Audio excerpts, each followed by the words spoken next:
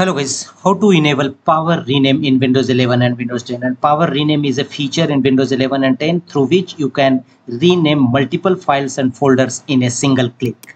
To do so, first launch File Explorer and select multiple photos and multiple files and folders and right click on it, and you will not find any Power Rename option until you enable Power Rename feature.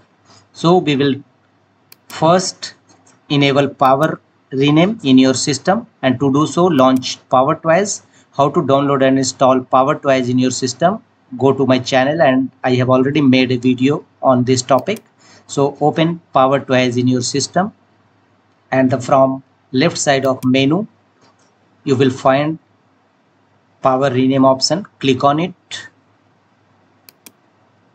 Thereafter go to right side, and here you will find enable Power Rename option. Turn the toggle button on to enable Power Rename feature in your Windows 11 and Windows 10 system. Now again launch File Explorer, and here select any photos or files, and you can see rename with Power Rename.